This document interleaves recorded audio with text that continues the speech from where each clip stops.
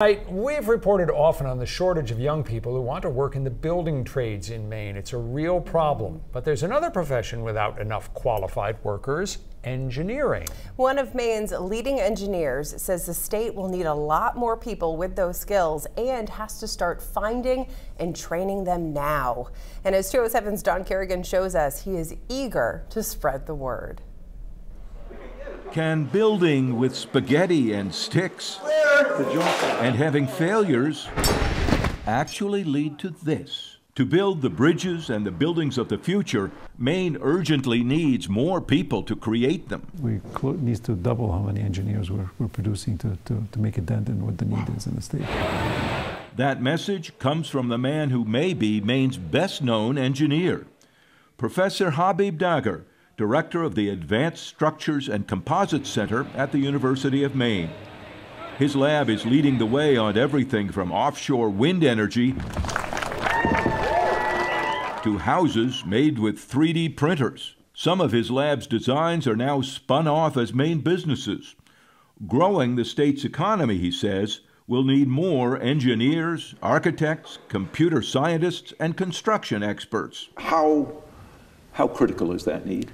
Very critical. Maine doesn't produce enough engineers to be able to do what we need to do today. So the University of Maine has looked at a plan to close to double the number of engineers that we graduate here over the next 5 to 10 years. And, that sounds pretty demanding. It is very demanding. Some of the binding agents, we have gumdrops, we have big marshmallows. So Professor Dagher was on the road in Portland, joining high school students to inspire what he hopes will be Maine's next generation of builders. In this class, they use gumdrops and marshmallows to hold together sticks and spaghetti to build a basic bridge. So you're going to have 2 big girders on each side. It's a program called ACE, short for Architecture, Construction, and Engineering. And appropriately, they met in Portland's Mechanics Hall, created 150 years ago to inspire the builders of that day. The students get mentored by professionals in the field, local architects and engineers. All of them are interested in architecture, construction, or engineering. So like Adam said, we're really trying to help them figure out which part of ACE they really want to focus on. The entire construction industry is constantly looking for younger people.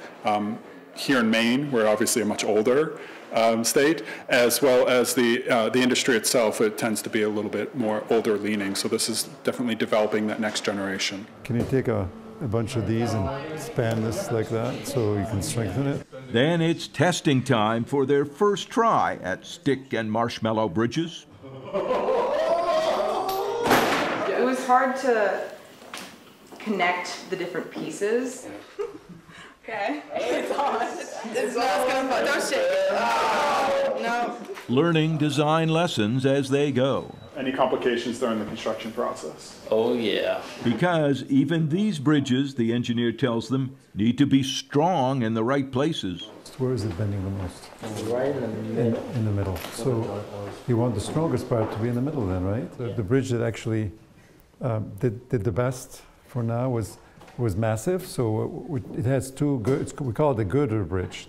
Believe it or not, you've designed a girder bridge. The ACE program hopes days like this will strike a spark in these young builders, just like it did 14 years ago for Ben Winchell, who was a student in Maine's first ACE program. I had a little bit of an interest in architecture. I wasn't really sure what it was, but being part of the program really allowed me to explore that and understand better what the profession involved. Ben is now a project manager for a local architecture firm and is helping these students as a mentor. Marshmallow would just like tear apart, versus a gumdrop is more stable. Evelyn and Kaylee are from Scarborough.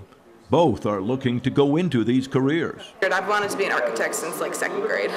Related to engineering and maybe more so alongside computer stuff. Alana and Trevor have their own goals in mind. Yeah, I like sustainable architecture, so that's like what I've been wanting to do for a bit. I'd say I'm interested in chemistry and material science. And Sean from Gorham. I want to be an engineer or an architect. It's kind of like the pathway that I'm looking down. And Sean from Freeport. Yeah, I think I want to go into like more of a mechanical engineering.